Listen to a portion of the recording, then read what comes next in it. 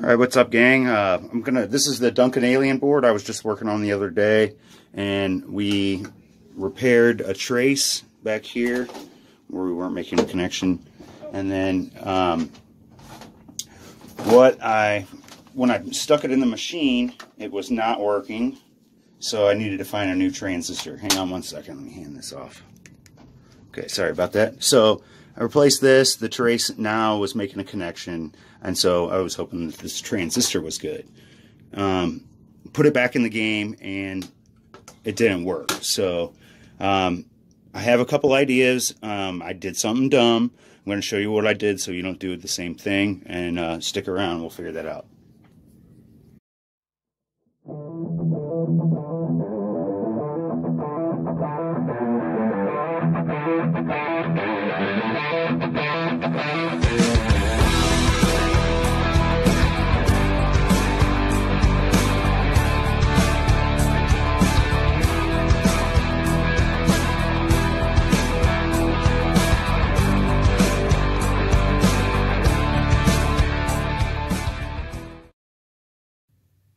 Okay, real quick, I just want to show the mistake I made the other day when I was testing the transistor.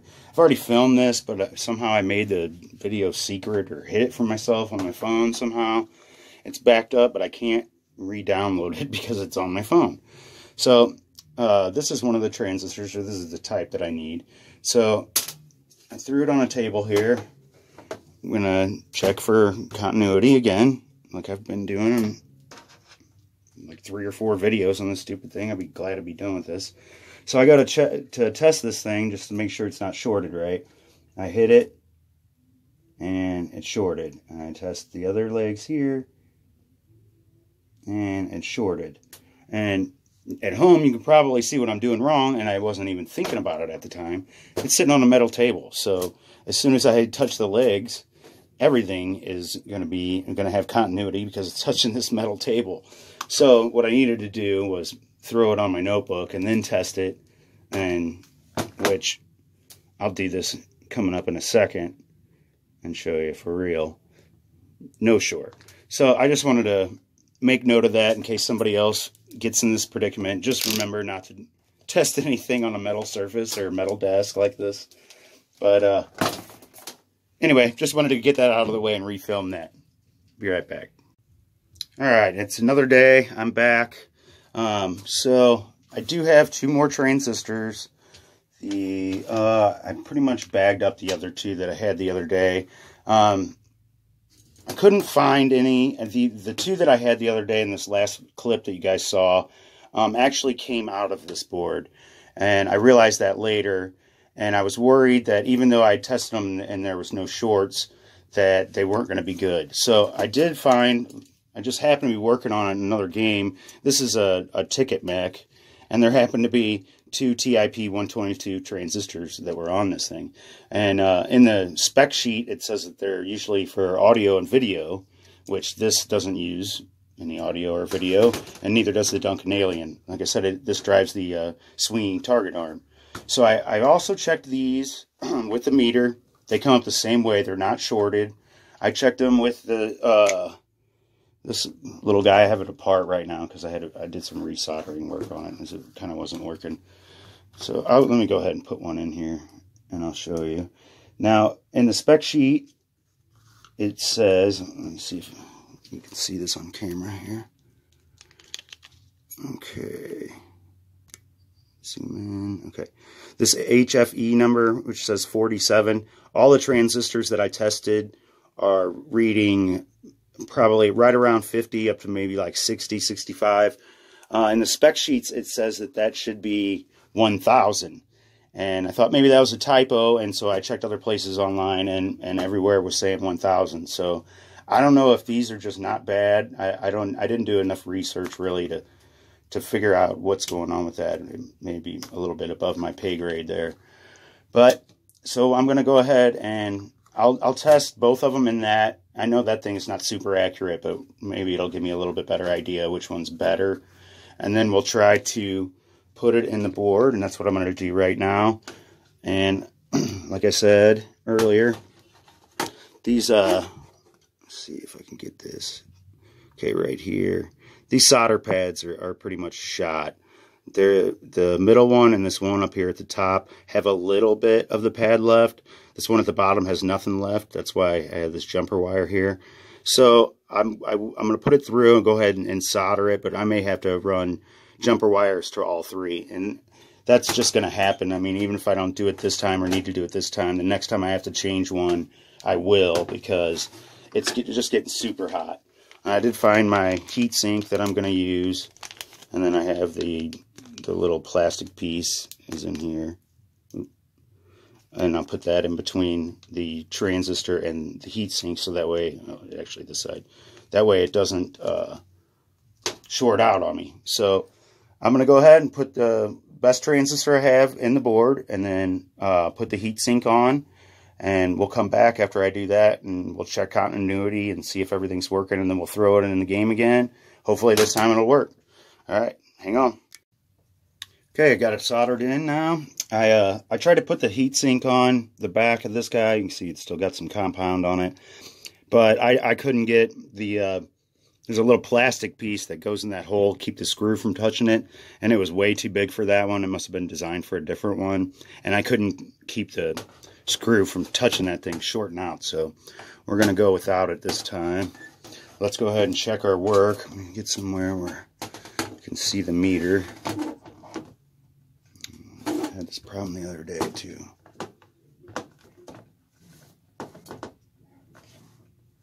There, that'll work. Okay, so we have our jumper wire on this one. Need a little better view. Maybe like this.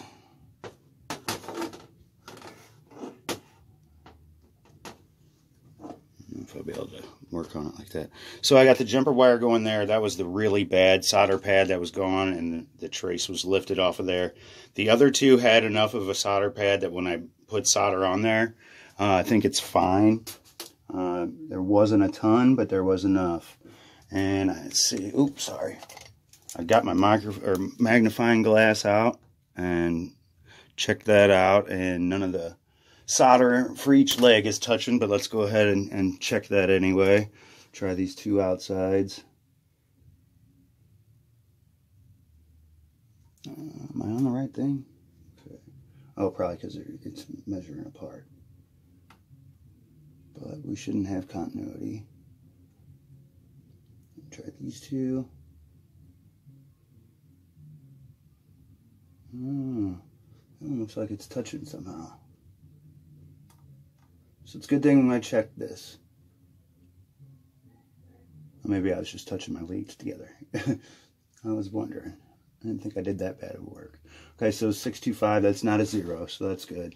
And let's try the one where we have the jumper on it, and this one should obviously be fine as long as it's soldered together. Takes it straight down to 0. And see if I'm on camera here. Okay, this middle one here comes all the way back to this little point. It's hard to keep it on that little guy there. Okay. And we get a 0 on this last leg here.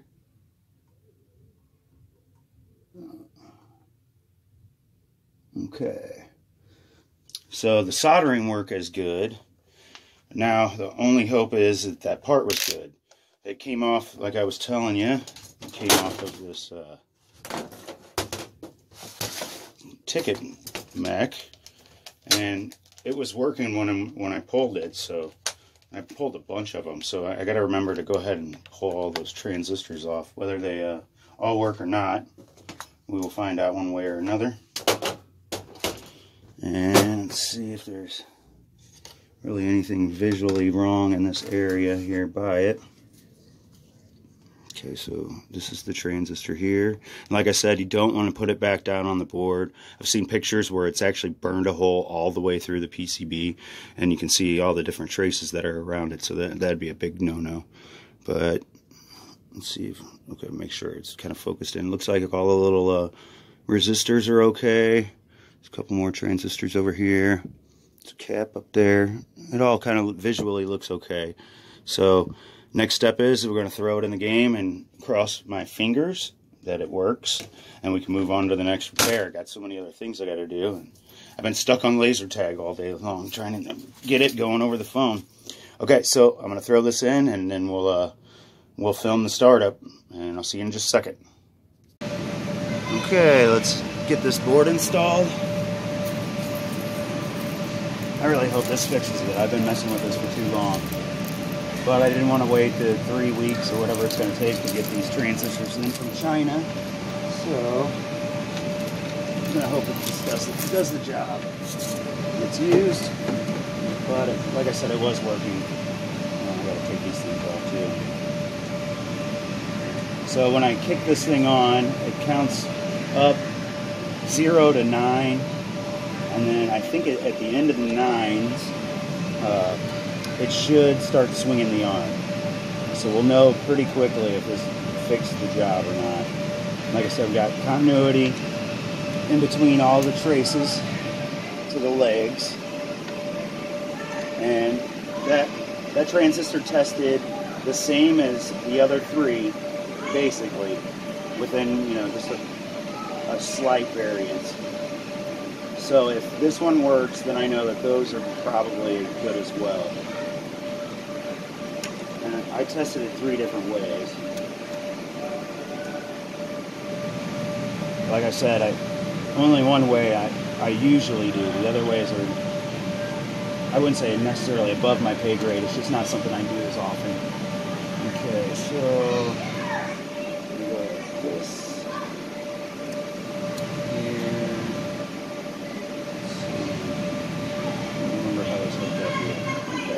This way. These boards are a little pain in the butt to get in here for all these connectors that get in the way. You just want to make sure you don't have any underneath the board like that. And that happens all the time. Okay, I worry about putting those plastic pieces on once we know that it's actually working. Otherwise I got to pull the board anyway, so. Get a little closer to see this. My eyes aren't good enough.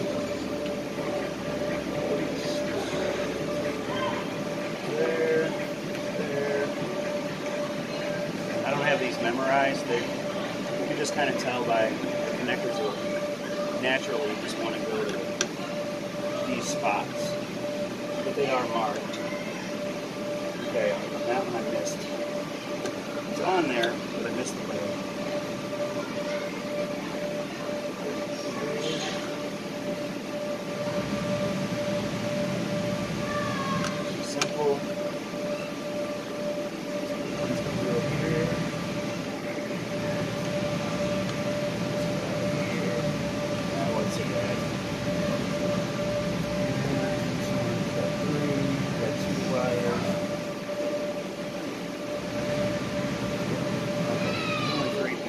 Looks like it's got a lot of pins, but there's only 3 holes. Can't screw this one up either. Alright, got it all in there. Double check. Make sure everything's going firm. There's some other connectors on.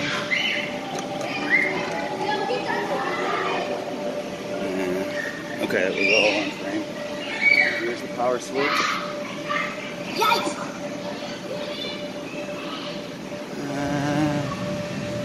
There we go. Fingers crossed. Oh, come on, come on, come on, come on, come on. Oh, it didn't fix it again. So it looks like those 3 transistors are bad. So I just wasted my time again. Alright, I'm not going to film this next time until it actually works. See you next time.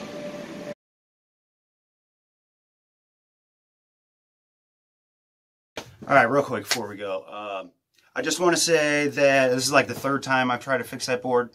Problem is the game is down, and I just mentioned it could be 3 weeks, 2 weeks. I mean, we might actually get them next week, but the game is down, and the owners don't like when the games are down because they don't make any money. So I'm trying to, just any little thing I can to try to get it up and going. I don't know everything about everything. So what I'm kind of thinking is it's possible that there could be some other part on the board that's going bad, and those transistors are okay, or they all could be bad, and I won't know because you know, I'm going through these spec sheets and I'm looking at what they're saying, and none of it's matching up and none of the parts are working. So it could be right, or I'm misinterpreting. So if I do revisit this, it'll be either to show you, yes, that it's working in one of the little arcade repair vlogs, or maybe I'll do a video where we actually test a transistor, and I'll have to go through and actually learn exactly the proper way. That's why I put this kind of stuff on video. If I don't feel confident in telling you guys how to do something, I'm not going to show it in the video. I'll kind of do it on the side and then bring it into the video and let you know what happened. This is one thing where I'm going to have to do because I'm doing a lot more board repair. I have the Hacko now, which makes it a whole lot easier to get some of these parts out of these boards. Before I was just doing cap kits and you know, I changed transistors quite a bit on monitors and stuff like that. But anyway, I want to go ahead and learn, and I'll go ahead and show you what I've learned, and we'll go through it that way. I also will go through the schematics and see if there's any other parts I can test and check, just in case there is something else on that board that's bad, which very well could be. I don't know. But I just wanted to be honest with you and tell you what's going on. And sorry, I keep looking because there's a fly landing on my pizza. Well, this one will wrap it up, and we will get back to tomorrow. And I showed you the other day, if you watched all the videos, this is the SpongeBob board. We have one that's in there and it's kind of flaky, so I want to go ahead and see if I can repair this. And has, like I was telling you, it had a blown cap here and then a broken trace line here. Those are things that I can easily do, and so we'll see if we can get it, fix it that way, and then put it in the game. And if it's nice and stable, then I'll yank that other one. That company, it's Chicago Coin or Chicago Gaming, I can't remember, one of the two. But they don't have those boards brand new in stock anymore. So what they do is they send them off to a guy and he repairs them and sends them back. So it took about 6 months to actually get one to come in. So if we can get an extra one and have it behind the scenes and in the office somewhere, that'll help out a lot. Other than that, we'll see you on the next one. And I don't know what will be next after that. And I probably won't know. I'll probably come in and there's just going to be something crazy happening. But thanks for watching. I'll see you guys next time. What did you think about that video? Did you like that video? I loved it. Was I not in it? Well, then I didn't love that. I better been in that video. I hope you liked the video. It was definitely my best work. If I'm not in that video, you better watch this one over here. Oh, if you're not going to do that, just subscribe. You'll get a notification. Bye.